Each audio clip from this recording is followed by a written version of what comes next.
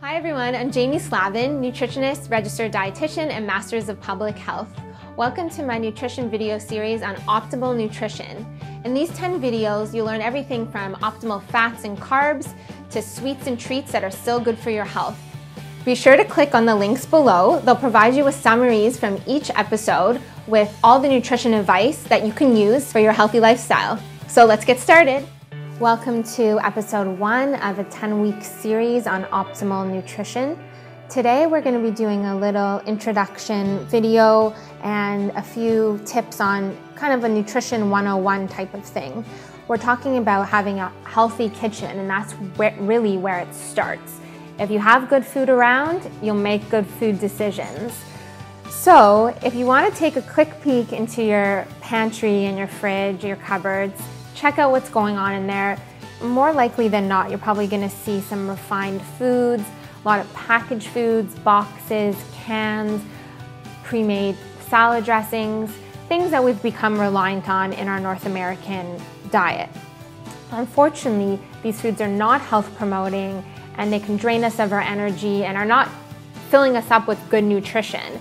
That's where the kitchen cleanse or kitchen makeover is an excellent place to start, because when you, as I said before, when you have good food around, you make good choices.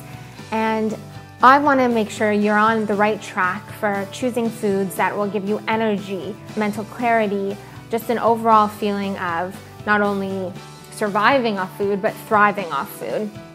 Here, just for example, I have a beautiful array of different fruits and nuts, seeds, some vegetables, sweet potatoes, grains. It's just a perfect example of what can be in your kitchen. I grabbed this right out of my kitchen, my pantry, and having these foods around always ensures that I'm making good decisions. So in the following weeks, we'll get into more specifics about healthy fruits, vegetables, grains, proteins that you'll want to incorporate into your diet. Just today, it's more of an overview. At the end of the video, I will be providing you with a PDF link that you can follow up on to learn about how to restock your pantry with what you had to healthier options of what you already had, but better choices. So that grocery list will be provided for you. As well, when you have a properly stocked kitchen, you're going to probably find yourself cooking more, or at least wanting to try all these things, see how you can incorporate them into your life.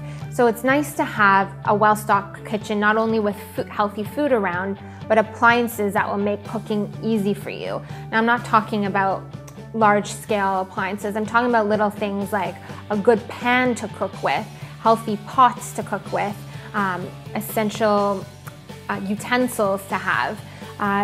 Something as simple as a good cast iron pan and pots that are stainless steel are really healthy choices to have in your kitchen. So you might want to take a look again at what you're cooking with. If you're cooking with a lot of non-stick skillets and all this, unfortunately, it's not health promoting. I know it's easier to clean and it makes for a fast cooking job, but when it comes to food and health, it's not only about the food you're eating, but also what you're using in your kitchen to prepare this food. So I'll also provide that in a list for you, what appliances I love to use and what I think you'll love to have in your kitchen as well.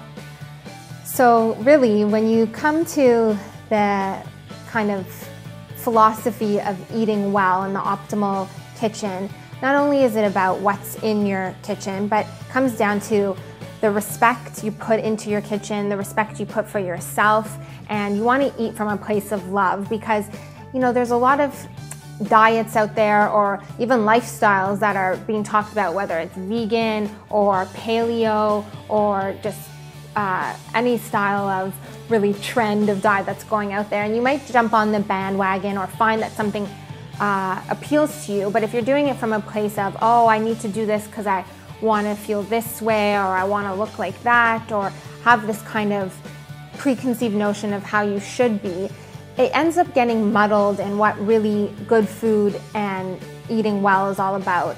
And at the end of the day, that really is just about respecting your body, taking a moment to enjoy the process, make food with love, respect what you're eating, and in turn you'll digest it better.